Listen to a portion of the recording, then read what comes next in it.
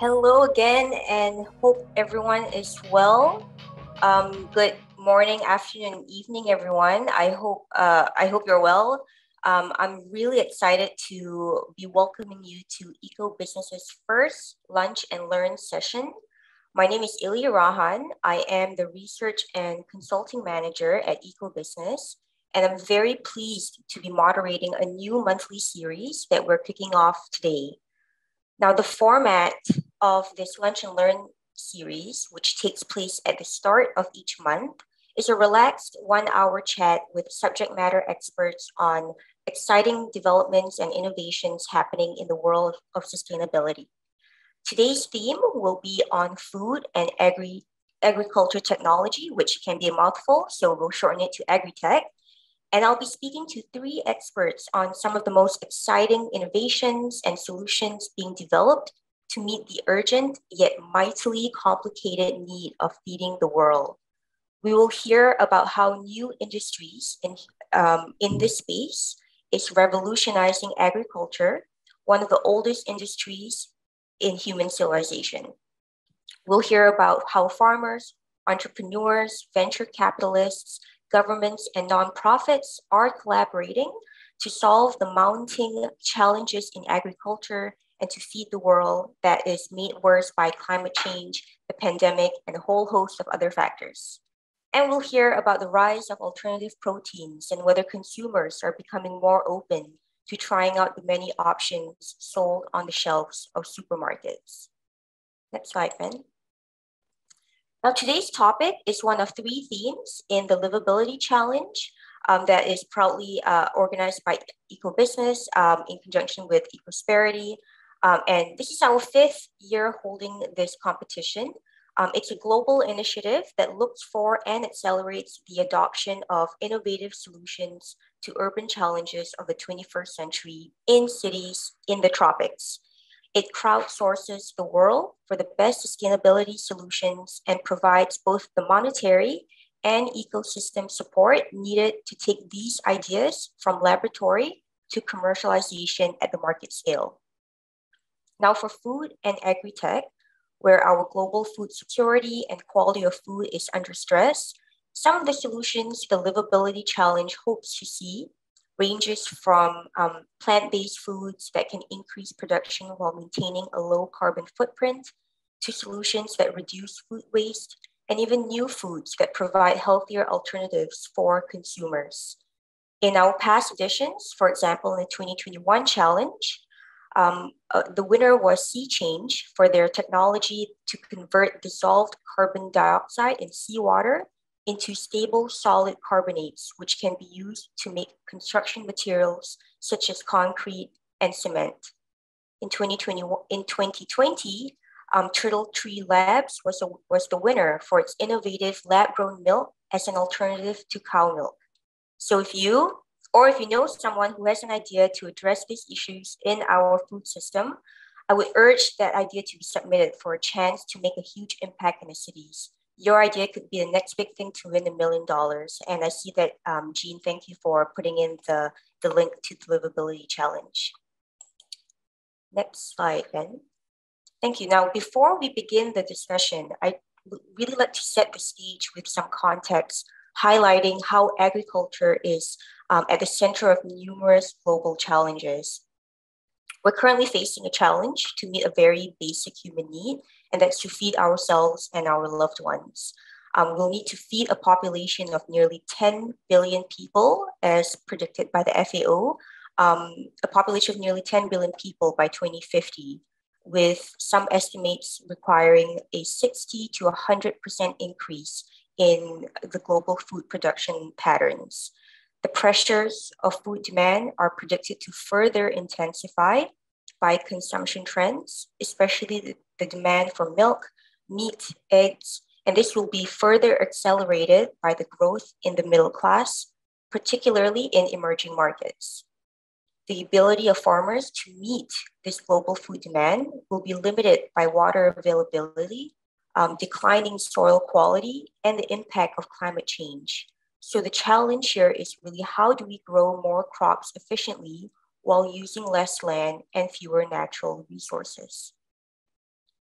changes in climate patterns will create a more unpredictable environment for farming, with volatile shifts in rainfall and weather patterns and changes in insect distribution and behavior, which will impact the crop yields.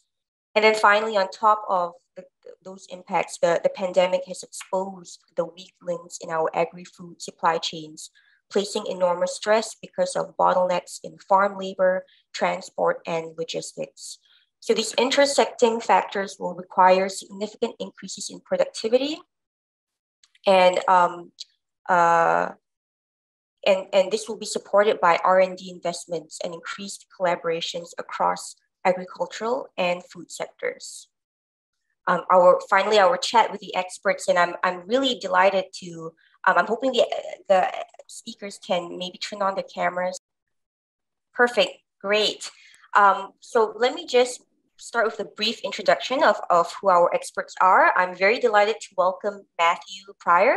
He is the co-founder of Tenacious Ventures, a venture capital firm that supports early stage agri-food innovators and invests in the food and agriculture sectors.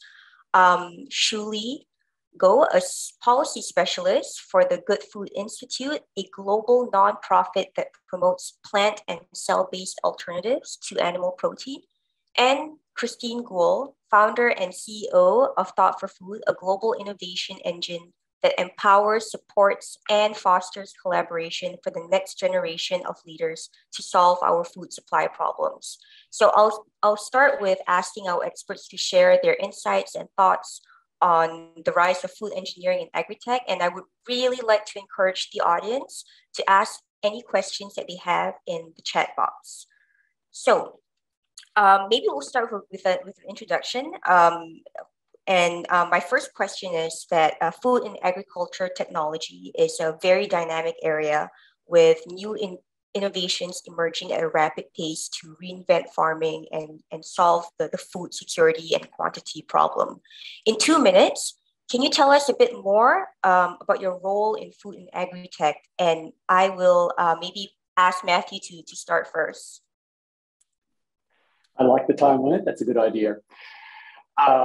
Yeah, look, thanks for the opportunity. Hi, everyone. Good morning, good evening, good afternoon, wherever you happen to be.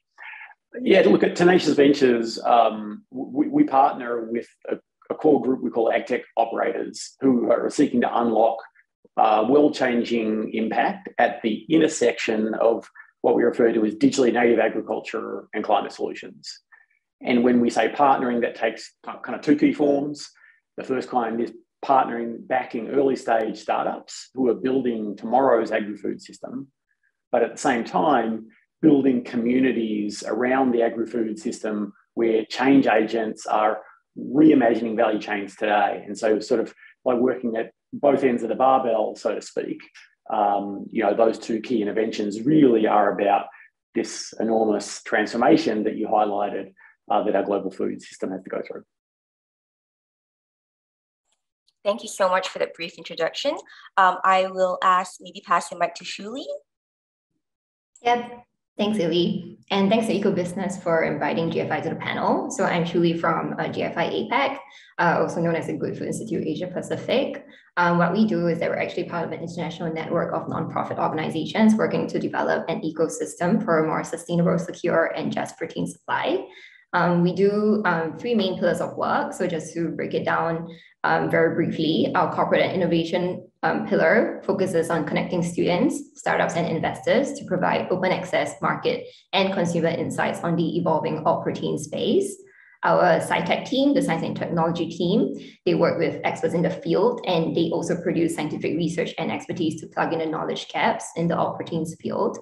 And the policy wing, which is where I'm at, focusing on APAC. Me and the rest of my global affiliates, we work with governments to ensure a clear regulatory pathway for alt proteins, to secure public funding and support for R&D for alt proteins. And we also work with multinational organizations like the United Nations, FAO, and the WHO to put food on the global agenda when we talk about sustainability. Thank you. Great, thanks. And I think that point on working with different sectors, that's something that I'll definitely touch on and ask more about later on. I'll pass the mic on now to Christine to introduce herself. Hi, everyone. This is Christine Gould. I am in the very early morning hours here in Switzerland. It's 5 a.m. But what a delight to start my day on such an important topic and a region of the world that is so exciting to see what's going on with food and agri-tech. I am the founder and CEO of an organization called Thought for Food. I started my organization after spending my entire career in agriculture, most recently at a large agribusiness. And what we do is really focus on catalyzing new innovation by focusing our efforts on the next generations of innovators, specifically, that under 40 innovator all over the world. We work with a global community of 30K plus in 170 countries.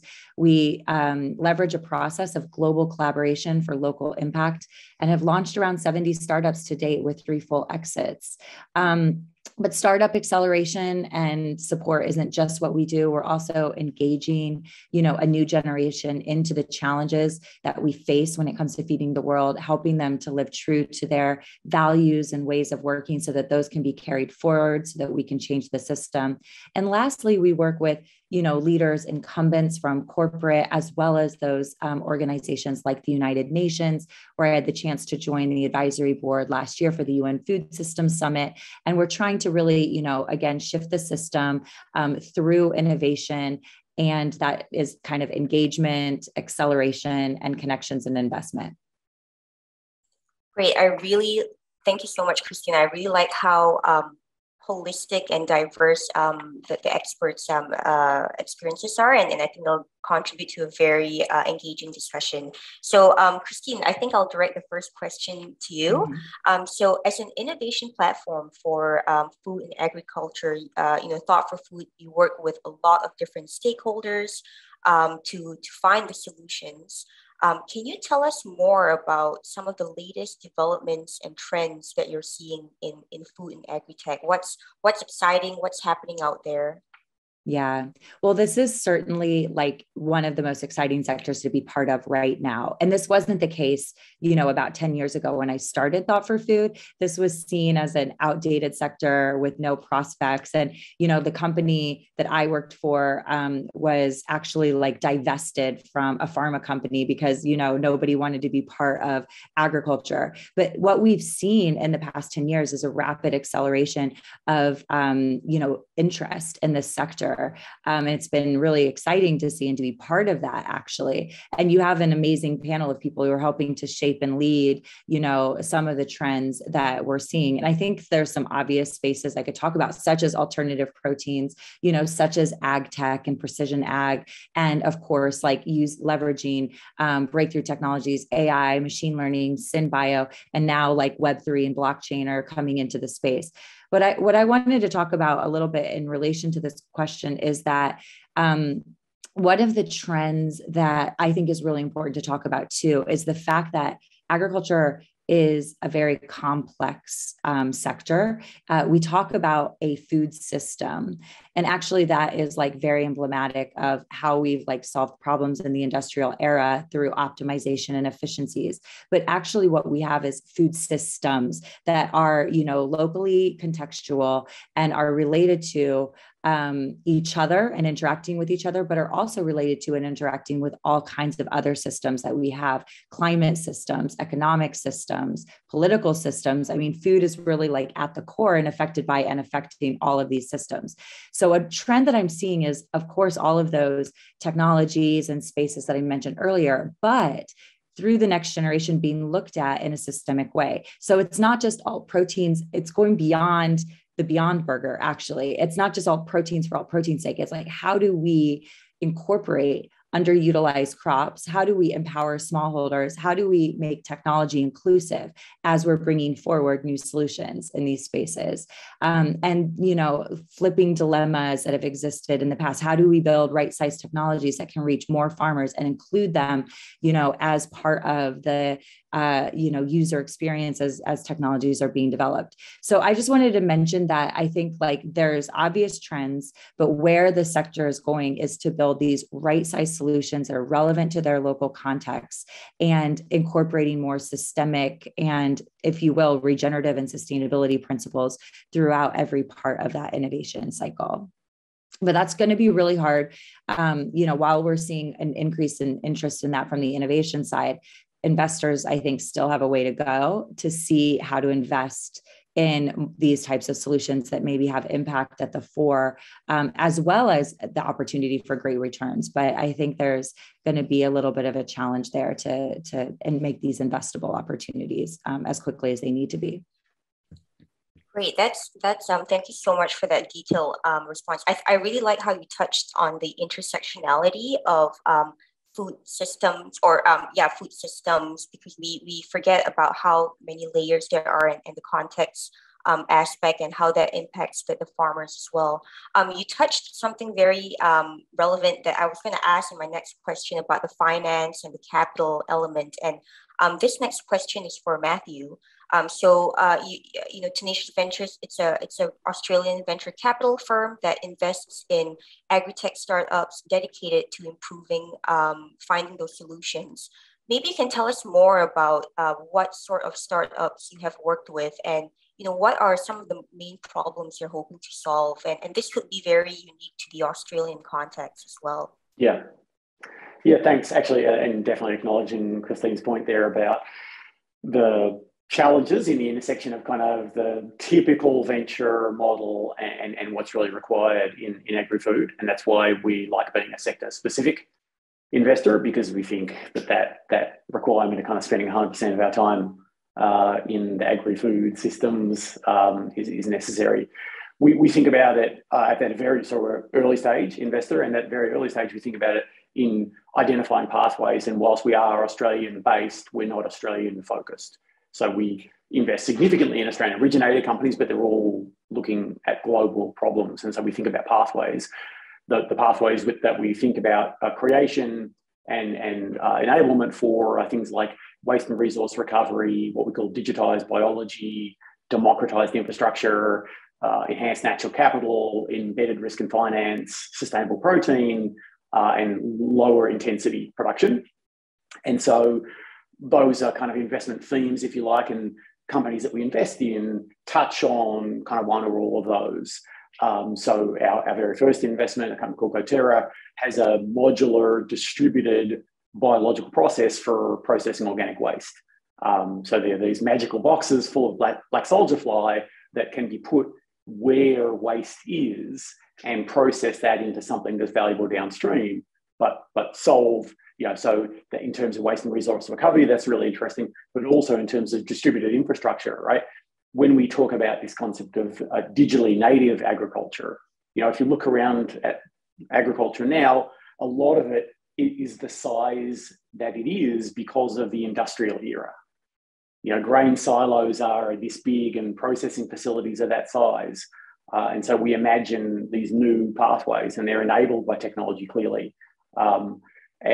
So Swarm Farm Robotics, which is an autonomous vehicle platform for farming, yes, it's true, there's autonomy there. And so that's about efficiency and things like that. But it's also about minimizing the emissions intensity of agriculture, lowering the amount of synthetic chemistry that's used, lowering the amount of nitrogen that's applied, because you can act with just a completely different level of precision when you're autonomous, when you're a smaller form factor, when you can spend, a day doing something that a person doing it could only afford 2 hours to do. And so that's really what drives our kind of early stage investing, is thinking about those new pathways that need to be created, and really ones that are enabled by this idea of digitally native agriculture and are targeted squarely at delivering climate solutions. That's really interesting. I think the point on digital native agriculture, that's something that I've been noticing a lot. For example, if you look at China and India, there's so much activity going on there with trying to come up with AgriTech solutions, employing mobile applications using geodata, satellite tracking, and tracking soil and water input. So it's really exciting. It's very fragmented, and I'm sure we can touch more on that later on. But first, I will just pivoting a little bit to Shuli. My question for you is that, a key focus area of the Good Food Institute is to make alternative proteins accessible, affordable, and of course, delicious. And there's been a huge expansion in the types of alternative proteins being made available. You've got plant-based, cultivated, cell-based, and it can be quite intimidating and confusing. I know for myself, when I go grocery shopping, and I look at the ingredients and it's overwhelming. So maybe you can set the record straight and explain to the audience some of the more common types of alternative proteins. Yeah, sure. So when we talk about alternative proteins, there are three main types of alternative proteins. The first would be plant-based proteins. The second would be cultivated meat or proteins. And the third would be fermentation-enabled proteins. So if we start off with plant-based proteins, there are proteins like meat, eggs, dairy that are plant-based, and they mimic the taste and texture of animal-based products. So these plant-based proteins can be soy-based, or they could be made from nuts, chickpeas, other bean types, or even seaweed and algae. And several of these products can actually already be found on our supermarket shelves. For example, in Singapore, if you go to Sheng Siong or you go to Cold Storage, regardless of where you go, there would be plant-based meats like Impossible Meat and Beyond Burger that's already available. And if we move on to cultivated meat, these are basically meats that are grown from cells taken from animals. So for example, a cultivated chicken is made of cells from the chicken without harming any chickens in the process. So I think this type of alternative protein is the least understood. So I'll just give a quick elaboration of how it's made. So with the technology that we have today, we can actually grow animal cells in a device known as a cultivator. And this cultivator will basically provide the conditions and the elements needed to build muscle. And it enables the natural process of cell growth, but in a more efficient rate and without any animal slaughter. So the result is that cultivated meat can look and taste and even cook like conventional meat that we have been eating all along, but without the pathogens and other contaminants, and also with a much smaller environmental footprint.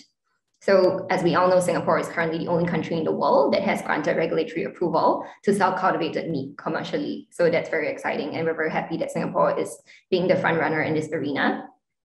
Lastly, I mentioned fermentation-enabled proteins.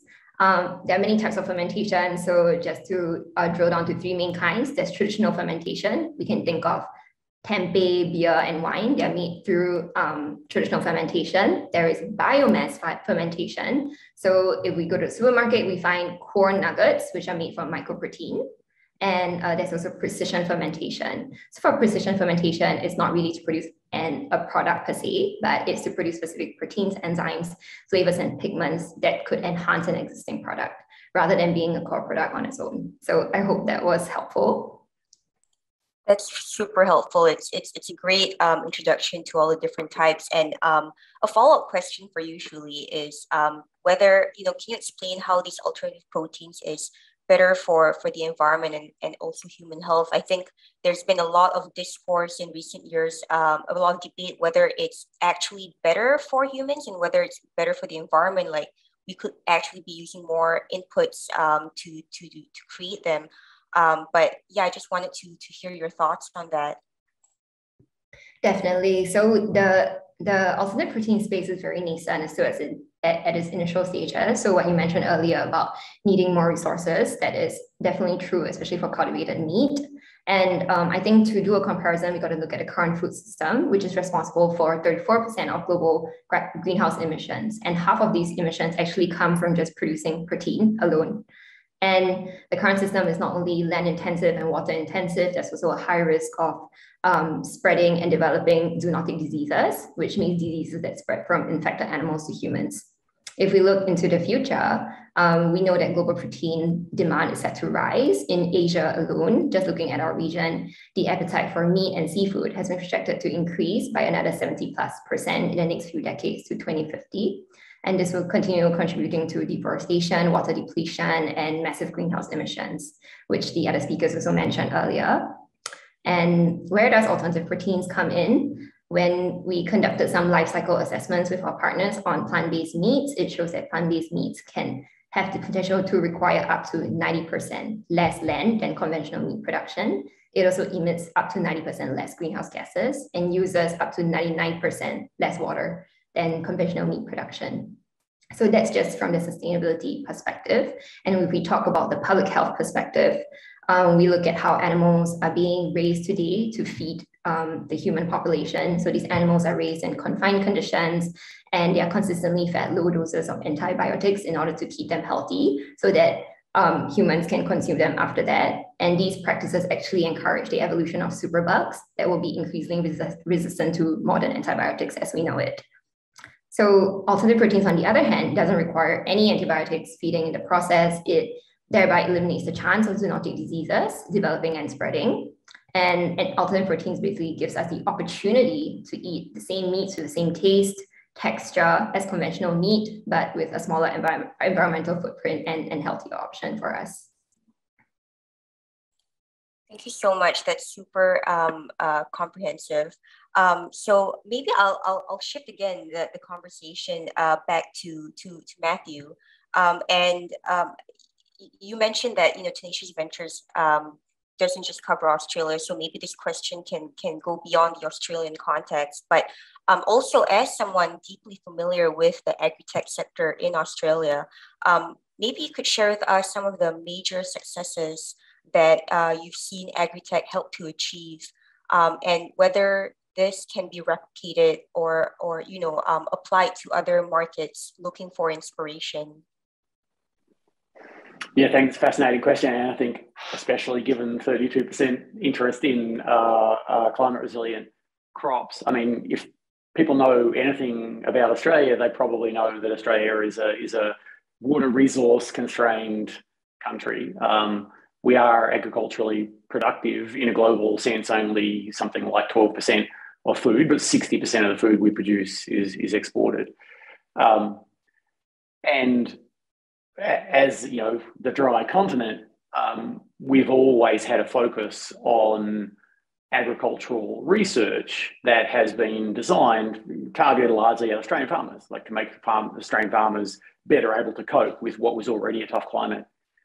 I think what we're now understanding a lot better, and I don't know if people are watching the news in Australia because there's a lot sort of more dire things going on, but Australia at the moment is suffering under immense stress from very significant, like absolute record-breaking rainfall at this point, which is not a typical problem for the dry continent. But what we're really seeing is that Australia sits on 2 or 3 decades of what we can reasonably call climate adaptive agricultural research.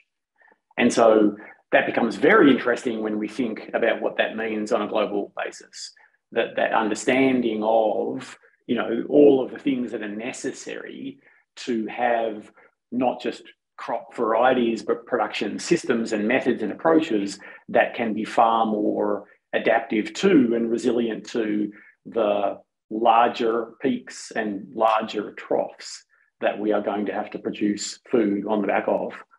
And so I think that's somewhat what we see as Tenacious, that we want to have a global perspective in terms of the application of the technology, but we do expect a lot of the original innovation to be sourced in Australia because, I mean, somewhat the perspective has been inward looking in terms of we were largely doing it to make Australian farmers more efficient. We're the second least protected agricultural economy in the world. But the great benefit of that is, of course, that as there will be increasing demand for a deeper understanding of this and how it applies in different geographies, in different production systems, then we're very enthusiastic about that. And so that's the kind of combination of those two appeals that we see. Great, thank you for that, Matthew. Right, so I guess my next question is directed at Christine, and this question is talking about, technological innovation is obviously important to resolve some of these challenges, but it's only one part of the equation. So maybe I want to ask Christine and then Shuli the same question, but what do you think are the other important pieces of the puzzle to tackle this issue? And I know with your experiences in working with different stakeholders, I'm really interested to know more about the dynamics and working with these stakeholders. Sure. And just like a quick reaction to the points that Matthew made, I just wanted to say that this is indeed like exactly the approach that we're trying to take with our innovator community, which is, the problems and challenges that we face are global in nature. Climate change is a global phenomenon, the resource scarcity, et cetera, that we're facing around the world. These are things we share because we're on one planet, but we do need locally relevant solutions that are contextual for the types of farms and the context, right, that exist in the different parts of the world. And so that's why it's so important to, do this like trite statement of like, how can we collaborate globally and accelerate the sharing of knowledge and best practice, even failures, so that we can learn from each other, so that we can accelerate our local innovation efforts. And this is something that digital tools are enabling that I think is really, really exciting. Not everyone has to start from scratch when they're, developing an ag technology. And, how can we start to like really foster that collaborative global community? That's something that I think about all the time. And there comes the other actors in the system. Besides just like the entrepreneurs or the investors, there are other actors like policy leaders, for example, who can help create enabling environments for innovation to move forward. And I think it is, in my experience, a very different world to be part of. And like I said, I've been part of the UN Advisory Committee last year for the Food Systems Summit. And, for people like I work with on the day to day, and I consider myself one of them, like entrepreneurial people who are like, roll up your sleeves, like agile, nimble, let's get things done, let's experiment and fail forward. That's just like not how the world of policy works. There's a lot of like different types of stakeholders and a lot of very complex, ways of working that makes sense for that space. But how can we link the worlds together is something I think is really, really important. And so the work, for example, GFI just, released their report about like the acceleration of investment in the alt protein space. They did a report, I think it was a couple of years ago now, called, APAC opportunities. And it was about like, new types of crops that could be brought into the alt protein space. These types of reports are extremely interesting to help shape discourse, right, and educate policymakers about these sectors that are like accelerating really fast. And then, of course, come consumers that also need to be educated and brought on board. I saw there was like one question about this. There's a whirlwind of change coming their way, and it's like hard to keep up with for the average consumer. And there's a lot of questions that they have. So I think it's really important, especially for, science-based innovators, to be able to engage a diverse set of stakeholders with, different interests in this journey. We're in it together, as that other comment is on Spaceship Earth, there are no passengers, we are all crew. And it's not, we shouldn't be, it's alt proteins versus livestock. It's, big farming versus small farming. There's actually like all kinds of context and nuance and questions that need to be addressed. And how do we bring people into the conversation, find the spectrum of opportunities by exploring the nuance and building bridges between these different players. And that's very complicated to do. It takes a little bit more time, but it's worth it in the end because we can move beyond polarized discussions where nobody wins, actually. So. Thank you, Christine. I think, Julie, maybe you have something else to add. And, Christine brought up the good point about policy and how sometimes the government world can be really slow and very reactive. And maybe you can talk a little bit more about in Singapore, because as you mentioned earlier, Singapore is the first country to approve the regulatory sale of cultured meats. Like how you could talk a little bit more from that perspective. Yeah, sure. Thanks, Christine. You covered like a lot of ground and a lot of points that I wanted to make on the need for consumer education. That's super important because no matter how amazing the product is, consumers need to know the benefits of consuming these products over the conventional meats in order to make better choices in their habits and their behaviors when it comes to shopping for food.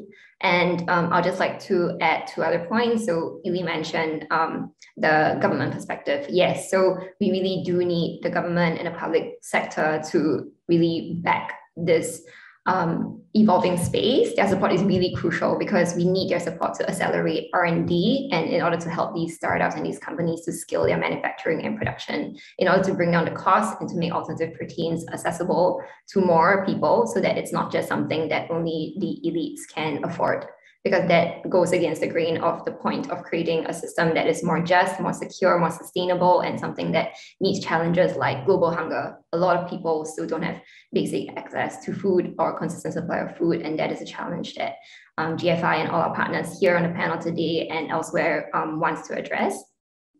So we think that this public support will be really important because there's a lot of tech advancements going on, but these tech advancements need to be leveraged in order to meet the projected protein demand in the future in the region and globally.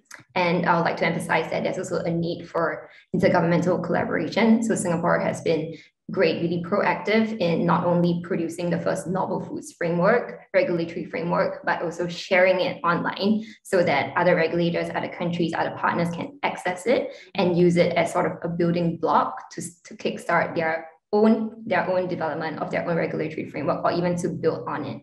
And while that is important, we also want governments and regulators to collaborate more in order to increase the ease of importing and exporting these alternative protein products or ingredients, because these products can be produced, but they do need markets to go to in order to reach the consumers. So I would say government support is super important. And I think the last point I want to make is the need for local talent. We do need local talent. We do need more talent in APAC to be interested in the alt proteins field, because that would be the only way to make this entire ecosystem sustainable. And we do need to educate consumers, but we also need to educate students. So GFI has started GFI Communities, which is a student community building initiative in order to get more students interested, to expose them to alt proteins and to get them to hopefully consider putting in their skills, whether it's policy skills, business skills, or sci-tech skills, to really move this industry and this ecosystem forward. Thank you so much, Julie. That's super engaging and interesting. My next question is for Matthew. And I'm just gonna, again, we're constantly shifting in this conversation, but that's what keeps it exciting, to talking a little bit more about the agri-food supply chain. And I know generally it's divided into, the upstream, which is cultivating and growing the food, midstream, which is processing and distributing the food, and then the downstream, the sale and consumption. And I think from in your perspective, which aspect of this value chain do you think most urgently needs more attention, more solutions, more engagement? Yeah, great. Thanks for the question. I'm going to give the political answer, which is to not answer the question directly. I actually think, and it goes to Christine's point about One Earth, I think actually some of the challenges with AgTech as an investment category have been that they have focused too much on individual segments of the supply chain. And the reality is that whilst there are individual participants in a supply chain, value flows along the chain. And they're often asymmetric. In fact, value capture, or almost a defining characteristic of a food value chain, is the asymmetry in value capture. And if the intervention into the supply chain doesn't match that asymmetry, then it won't take. It'll fail because it's not shared by enough stakeholders, or the economics of the target market can't support the transition on their own. And so what we find, in fact, is the most successful, transformative businesses have a business model that is a combination of an innovation which enables something new, but a business model that recognizes fundamentally that normally there is a difference between the user and the beneficiary, and they are often separated along the supply chain. And if your business model doesn't capture the value for the beneficiary but incent the take-up by the user, then it's almost impossible to get to scale.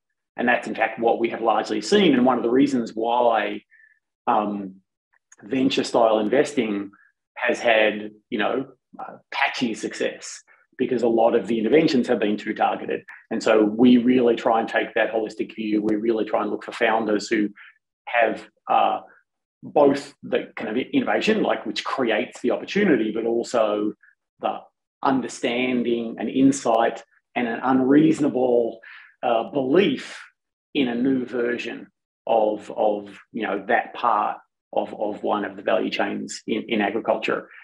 Now that I've said all that, sounds like a very abstract answer, so I'm happy to be more specific if you want concrete examples. Yeah, maybe you could be a little bit more specific, and also that kind of ties in with my next question, which is maybe, is there any tension between investors and venture capitalists and the solutions, like the capital side and the solution side? What's the tension or the linkages like? Yeah, I mean, just to say, give a quick example of just one that comes to the top of my head.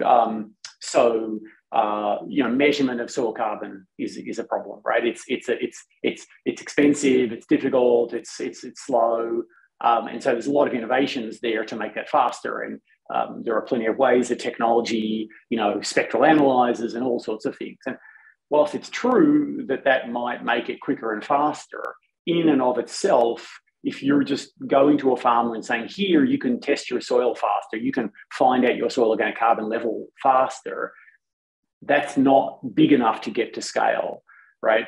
What you really need to do is to work out, okay, in the end, probably trading in offsets is not going to be what agriculture mostly does. Agriculture mostly is going to have to get to net zero ex farm gate.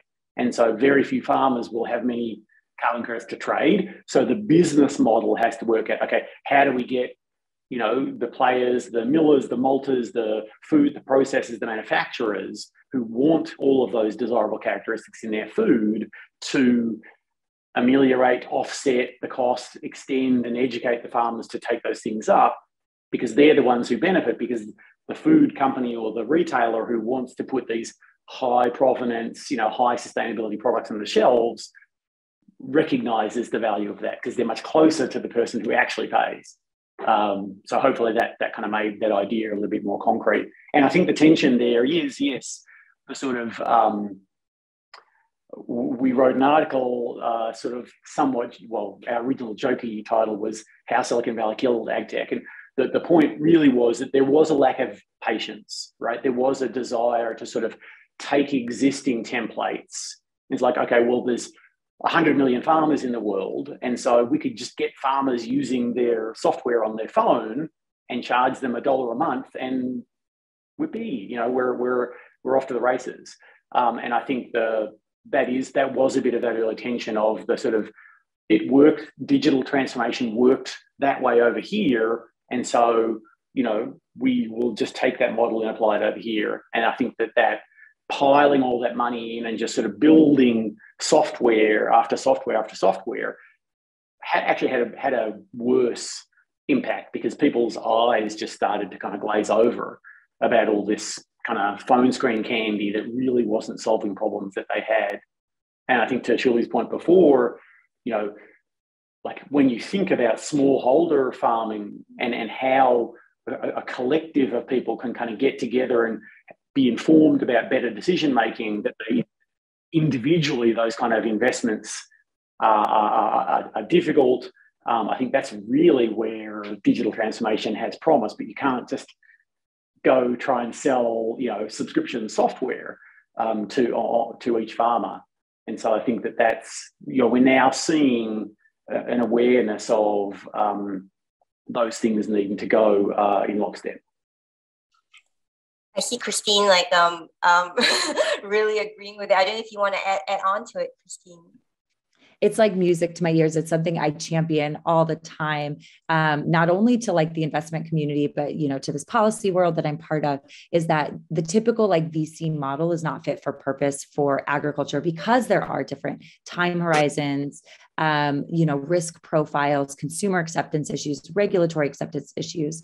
And so, coming in and applying like a software model, right, to ag tech is just not going to work, and expecting exits in 5 years and things like this, when you have complex technologies that need to be built, the value proposition need to be, explained and understood, tested and deployed. So we actually have built, like in Thought for Food, a whole like module and training in our acceleration program called WTF, which stands for not what you might think it stands for, but it stands for Where's the Farmer? So that we can actually also, like, a lot of people from tech are coming in and being like, I can build an app, to whatever, like provide geospatial data or, analyze soils. And the farmer's going to love it. And actually, like, they're not necessarily including the farmer into their innovation process. So our module is really focused on like getting out there, boots in the soil, talking to farmers, understanding their needs and their language and what their value proposition is, and exploring new types of business models that don't make the farmers pay for everything. And actually, I know Tenacious Ventures did a great article with Marissa from Microterra, who was one of the teams we had the pleasure of working with, that really was like, farmers, making them pay for value and sustainability. They don't have their margins are so low. They don't have the money to do this. And so what are the new types of business models that we can explore where that value proposition is, is clear and shared. And I think there's some really interesting angles in today's world. We're seeing companies vertically integrate, we're seeing that a lot of consumer facing companies actually do want to tell a story to that conscious consumer, particularly millennials and Gen Zs, who are willing to, evidence shows, put money where their mouth is when it comes to sustainability and pay premiums for products that they believe in. And so is there an opportunity to bring the value for some of the practices that farmers adopt, closer to the consumer? It's going to be hard because not every consumer is willing to pay. And we know that that's a complicated space, but it's worth exploring. And this is what in our acceleration program, we're really trying to push forward so that we're not just getting tech-based solutions that aren't fit for purpose for farmers and aren't going to make a dent on these. So I really, really appreciated, Matthew's point, and it's something I'm advocating a lot too. Thank you so much, Christine. I think it's really also timely because I've been having a lot of conversations with other key opinion leaders in the ag tech space, and they all mentioned that, there's so many technology for the smallholder farmers, but educating them is a huge hurdle, and it will continue to be a huge hurdle. And the cost of trying to get them to use your solutions is also another huge hurdle. So that's a key message that we have to keep in mind. So I am conscious of the time. I will just be asking the experts a few more questions from my list before I move on to the Q&A. I'm really surprised by how fast time flies when we're having a really interesting discussion.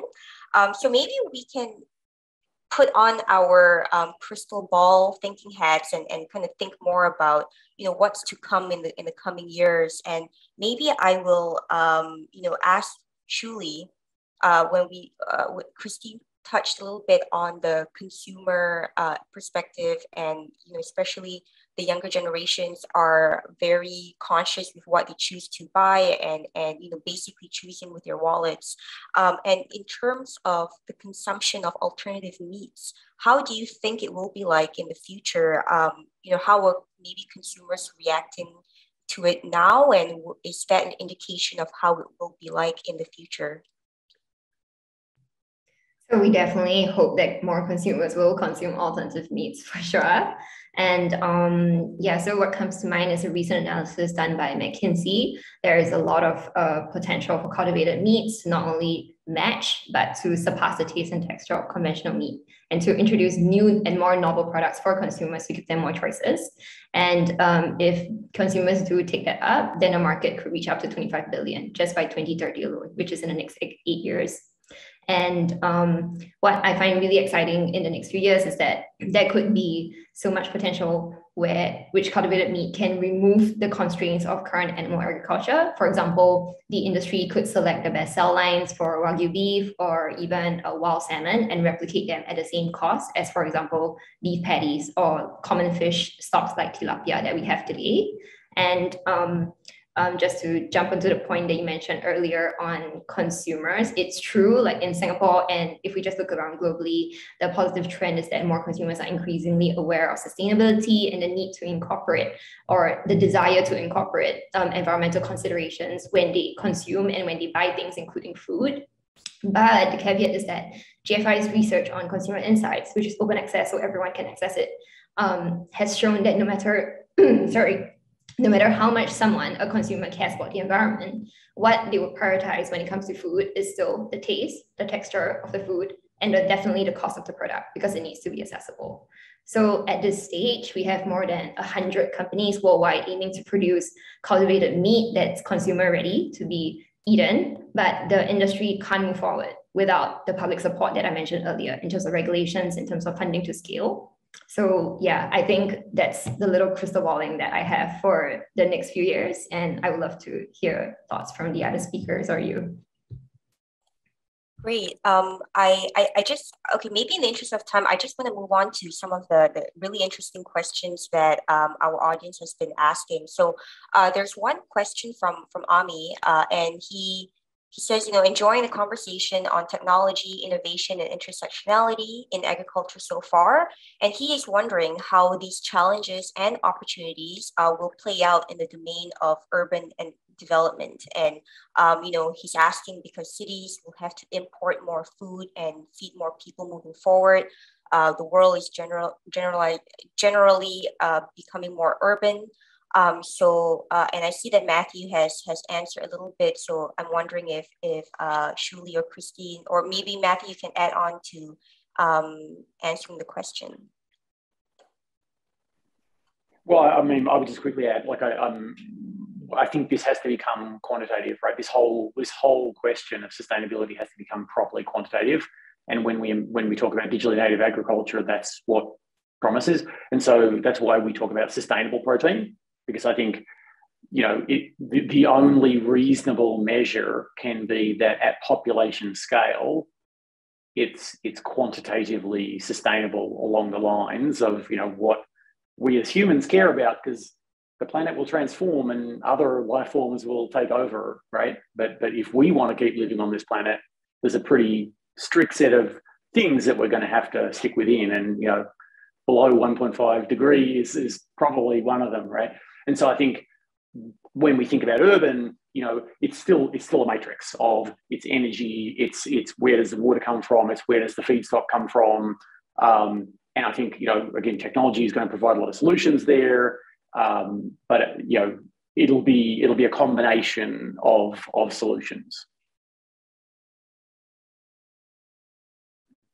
And maybe just to jump into, I think I get really excited about the potential for urban spaces to become, hubs for food production, and actually to think through, how can we feed people more locally, more sustainably, and, vertical farming, urban gardens, all of these places, they have a model now, but where can this go? What is the potential of what this could be? How can we get more people thinking about this and connecting with their food system, through these types of programs?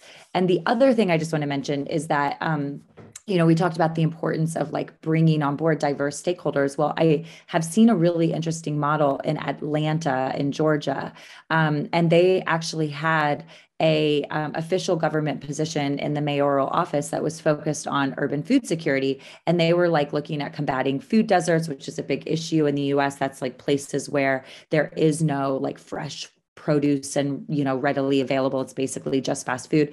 But what I loved about the model that they took was that they invited innovators and urban agriculturalists, of course, but they also invited architects and urban planners to create this new type of conversation about how do we solve cityscapes for the future, integrating food into the different, aspects of how cities are being developed and designed. And I think like all of us can do more of that, not just in cities, but in rural areas, but everywhere. How do we bring in new disciplinary expertise and new perspectives into how we're developing solutions?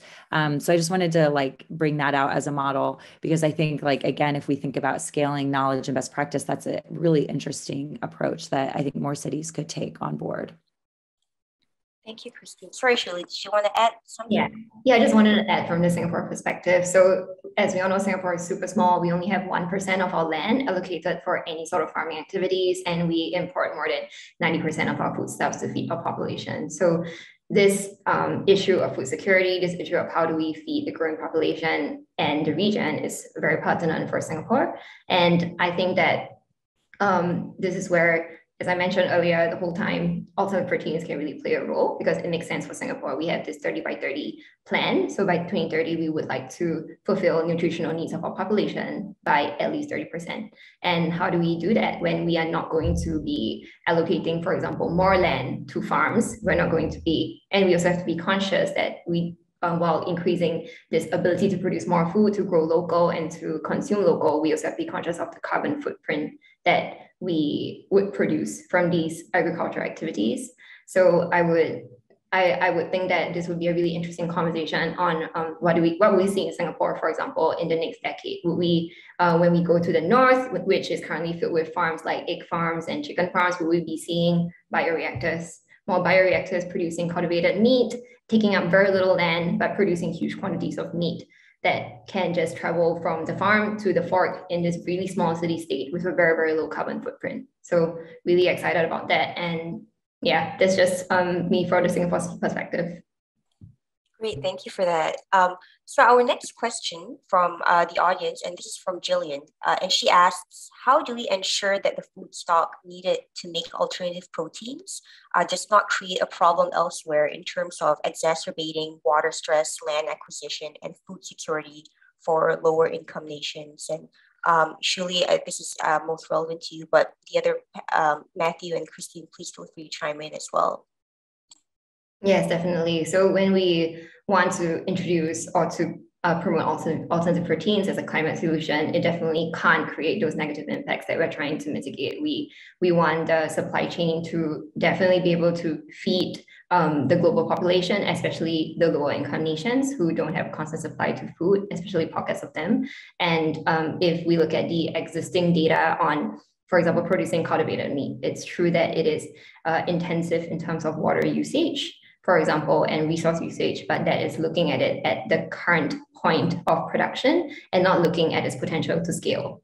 So I think that in all fairness, I think that it would be useful to think about what could we achieve if we have, for example, we are able to bring the stakeholders together, the government, the policymakers, the industry, all these wonderful ideas from tech and innovation, and to leverage on the scientific expertise that we have at our disposal to really be able to scale alternative proteins so that we can decrease the cost, decrease the resources used, and to really be able to provide a supply chain, a protein supply chain that will not only feed Singapore, but beyond Singapore.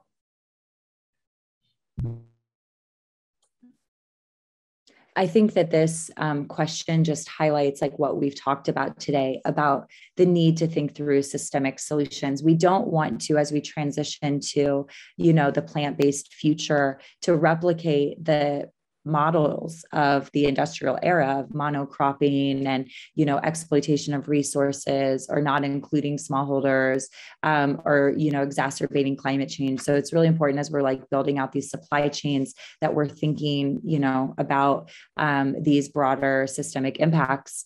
And I think that's a huge opportunity for innovators, by the way. It's like there's a great opportunity to jump in with a lot of the ag technologies that can be in support of crops that are used for the alternative protein space, and how regenerative ag, which is a big trend at the moment, I forgot to mention that one, and circular economy, but how those types of principles can be incorporated again in how these crops are produced, transported, and, ultimately used. So there's just like, with all of the problems we face, there's a world of opportunities to solve them and to think differently in how we solve them, and, learn the lessons from the past. And one thing that always sticks with me is that everybody is like, our food system is a failure.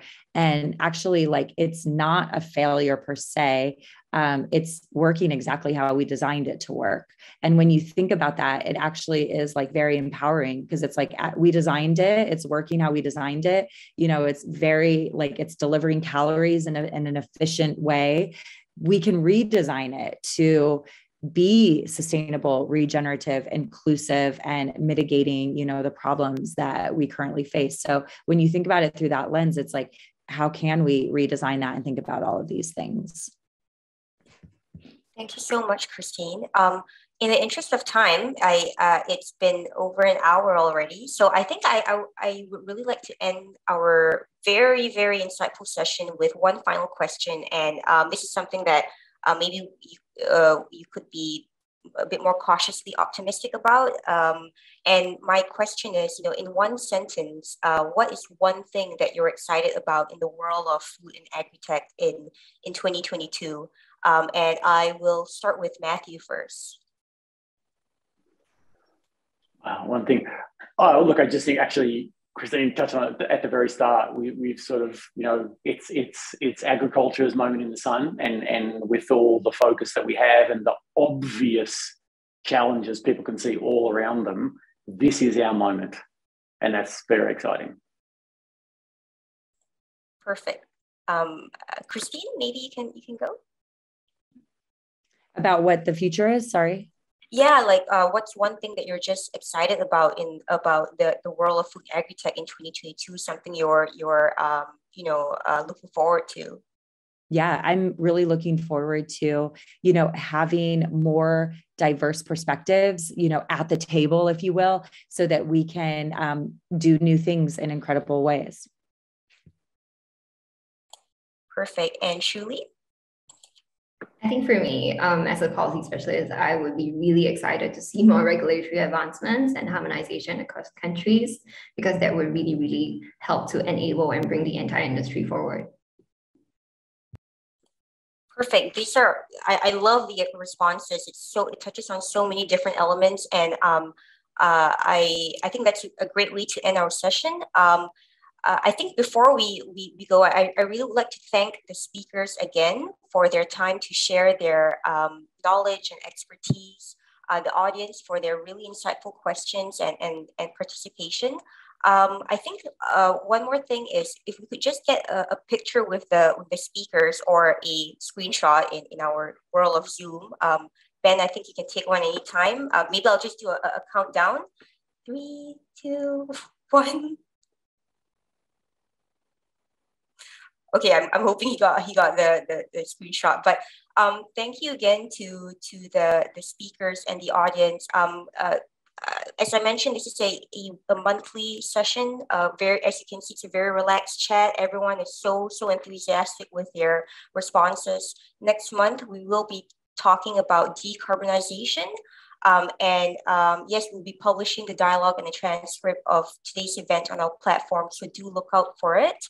And again, if you're keen to learn more about the Livability Challenge, please do click on the link below, or I think it's in the chat box that Jeanette has pasted already. But yes, thank you again, everyone. Have a wonderful Friday, great weekend. Thank you so much to Matthew, Shuli, and Christine. Really appreciate your insights and sharing. I look forward to seeing everyone in the next session.